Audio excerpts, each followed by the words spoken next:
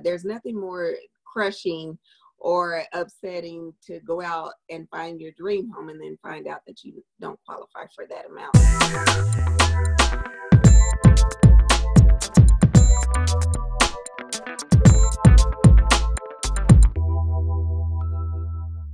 Hello and welcome to Military Wife Matters. I am Sakina Bunch, your holistic relationship health and wellness coach, and I'm so excited that you are here with us today. I have an amazing guest on today.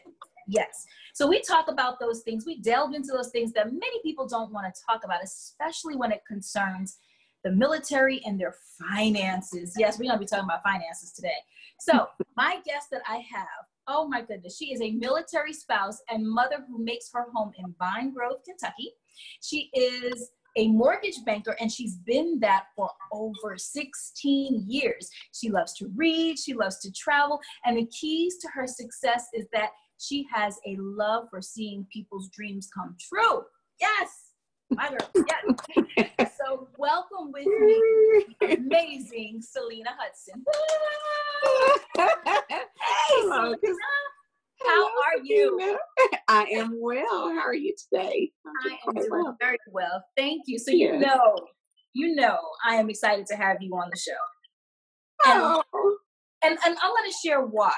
Because when my husband and I first got into the military, you know, they give you those classes, you know, that you really don't care about because now all of a sudden you got a real paycheck. So you don't care about those classes, you got money, right? You don't need those classes because you got money.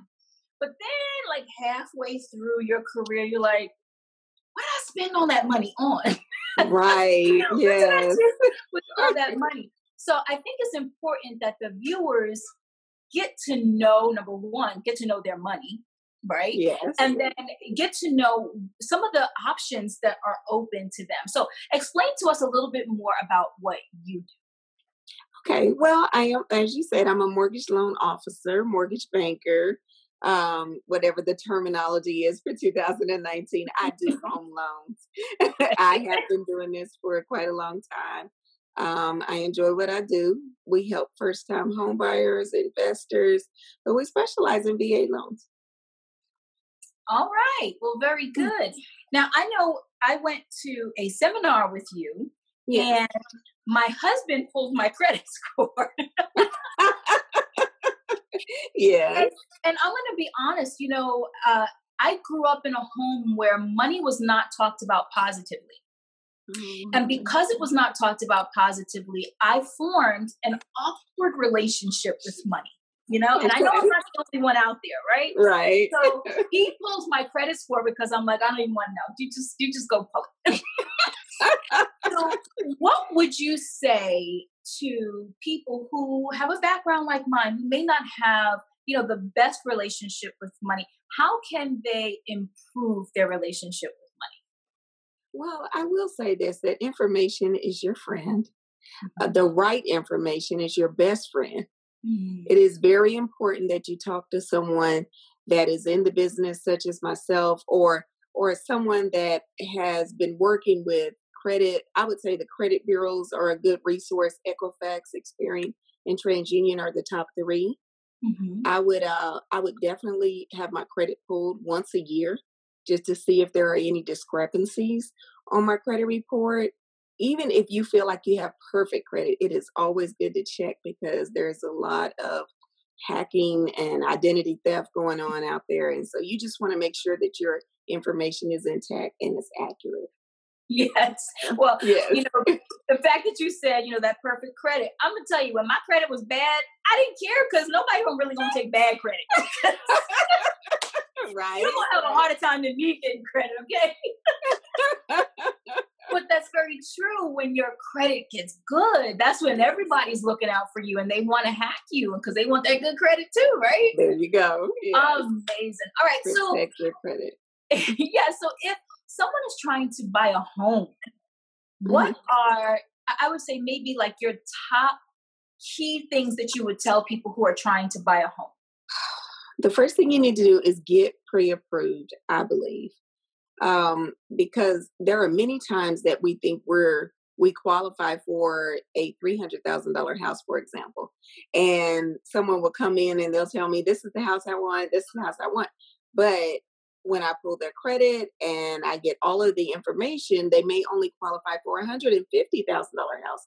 And it's nothing more, there's nothing more crushing or upsetting to go out and find your dream home and then find out that you don't qualify for that amount. So I would recommend getting pre-approved so that you'll know exactly how much buying power you have before you go out to look for your new home.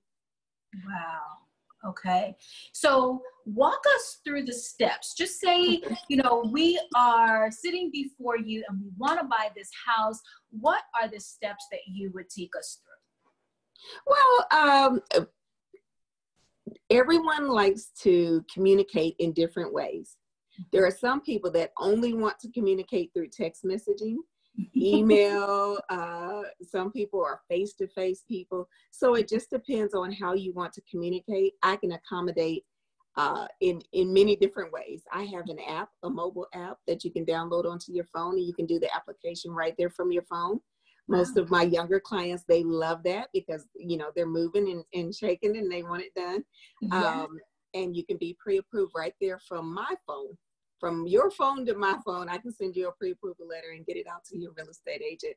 And it can be just that quick. Upload your documents straight from your phone. All of that the technology has advanced so much.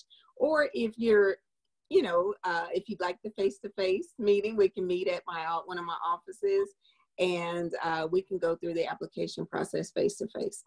I will ask you questions such as your addresses, income for the last 2 years, employment, for the last 2 years, your income and your bank information. And then we can go ahead and get you pre-approved based on that information. If you are a veteran or you served in the military, of course, VA loan is 100% financing. So we're more looking at your bank account to see how you handle your money, more so than if you have down payment money. We're looking for non-sufficient funds, things like that, where those checks that sometimes don't clear. and it's not saying the loan is declined because the check didn't clear. People make mistakes all the time, but we need to write an explanation and try to figure out why that happened. So, and to make sure it doesn't happen. Wow. So, I once heard it said that your bank account kind of tells the story of your life. Right? The things that you're passionate about, you're not passionate about, right? Yes, so yes. Let me know this, as a mortgage banker, as a loan officer, is it possible to just have someone talk to you and then give you maybe a few key pieces of information and you can kind of tell already without even looking at the big picture what they qualify for? I can. I've been doing it that long. I have LESs memorized. I can, when I talk to someone, most of the time I find myself doing an application during our conversation. Wow. And it's not on purpose, it just happens. And I can ask questions about your military background, like how long have you been in, what is your rank? And I immediately know your income. So then I can see what kind of cars you may have, how many cars you have. And then basically give you a roundabout figure about what you might qualify to buy, just based on the debt to income ratio that you have in the household. So. Wow. Woo! Y'all better be careful who you talk to. I'm just saying. But it's a good thing. Good thing. All right. So when someone is thinking about retiring, so now we've gone from just getting in, we've gone midship, and then now we're thinking about retiring. What are some key pieces of advice that you would give in a number of situations? So the first situation is if somebody wants to buy a home, they didn't buy it while they were on active duty, but they want to buy it now that they're about to retire. What advice would you give them? I always tell people if I can catch them far enough in advance, VA requires that you have 12 months left in the military when you close on your house. So we need 12 months left of your time. So if you're thinking about retiring, we need to start your loan application and close right at that moment before you put your packet in a year out, so that you can qualify based on the income that you're receiving now as an active duty soldier. But in the event that we pass the deadline, we may have to wait until you know exactly how much your retirement check is going to be, and until you have secured a job, a position in the civilian world, so that you can qualify for the house that it is that you want to purchase. Okay. All right. Now, if someone already owns a home, but they want to acquire investment properties, what advice would you give them there? Are they retiring from the military, or are they they're active? Oh. Well, the same advice. But if you're buying investment property, you don't need the 12 months left in the service, because obviously you're going to use a conventional loan for investment property. You're normally going to put 15 to 20% down, sometimes 25% down if it's a multi-unit property. So I would just say to make sure that you have enough money for your down payment, that you have enough money in reserves, because you need, at least 2 to 6 months reserves in the account for every house that you're going to buy, every house payment. I know it gets complicated once you get deep into it, but I can guide the investor along to make sure that you have enough money if you want to go that route of investing in real estate. Okay. Now, does the advice change if, say, they're midship, midterm?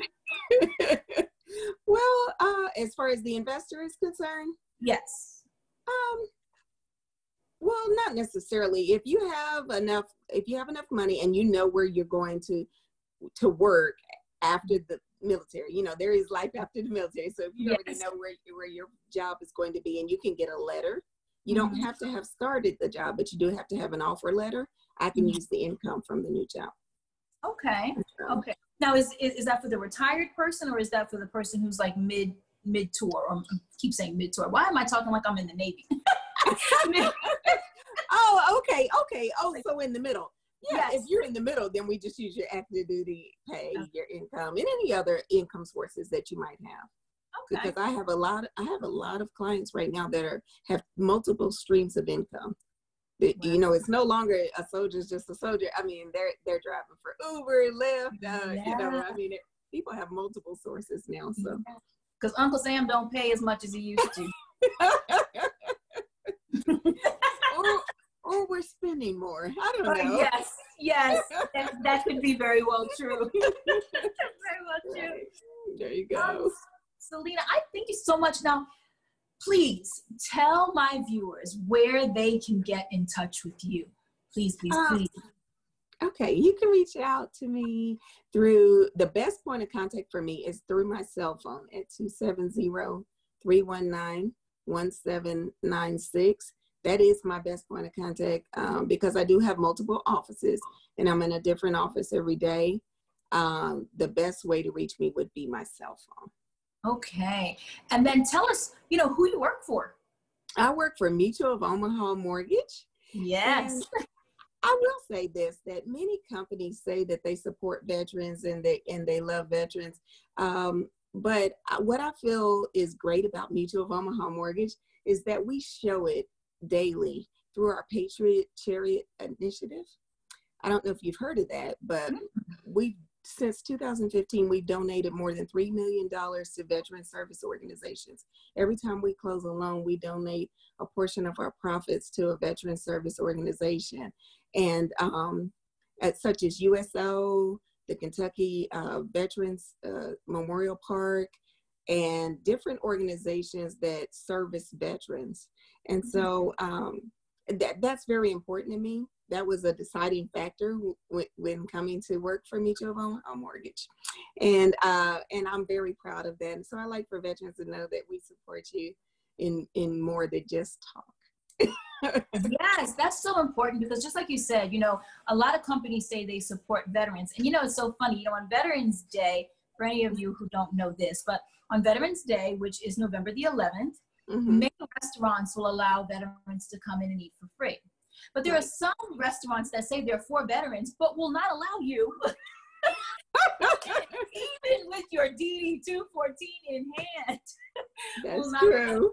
Come in and eat. So you really need to research the companies that you are dealing with. If they say they are for veterans, please let them put their money where their mouth is. There you go. I appreciate that with Mutual for Omaha. Now, do you have anything else that you would like to share with our viewers? Yes, we actually have 2 seminars coming up, and you can follow me on Facebook to find out more information about these seminars. But one on September 16th, we'll have a First Responders and Veterans Homebuyer Seminar. That will be, it will be a lunch and learn. So we will provide lunch for anyone that would like to come in and get information about buying a home. And this is September 16th in Vine Grove, and then September 17th in Radcliffe. So more about these events and their locations will be on my Facebook page, Selena Hudson, Mutual of Omaha Mortgage, and so that you can get the information about the location and everything. And then also, Mutual of Omaha Mortgage is a proud sponsor of the NAACP Freedom Fund this year that will be held on Fort Knox at the Sadowski Fieldhouse. So we're looking forward to seeing everyone there, and get your tickets now. You can get your tickets on Eventbrite. And let's see what else. That's about all that we have coming up in the next 30 days. Oh my goodness, you have so much going on always. I love following you. I'm like, oh, I'm just gonna live vicariously through Selena. I'm gonna do that. Likewise, Sakina. Awesome. Well, Selena, thank you so much for giving of your time and of your knowledge. My viewers, I pray that you got something out of that. I know I did. I mean, I know her, and I'm just thinking, wow, I didn't know all that. But also, please take her up on these events. Now, is there a fee for these events? No, it's free. So, better. If nothing else, free lunch. That's right. Free 99 lunch is always and learn. We're there to learn. So. Yes. So you might see me in Vine Grove and Radcliffe. I don't know. Okay. That's okay. All right. Well, thank you again, Selena. And to my viewers, thank you so much for tuning in yet again. I can't wait to bring you another amazing Military Wife Matters podcast in the next 2 weeks. I'll see you soon. Bye-bye.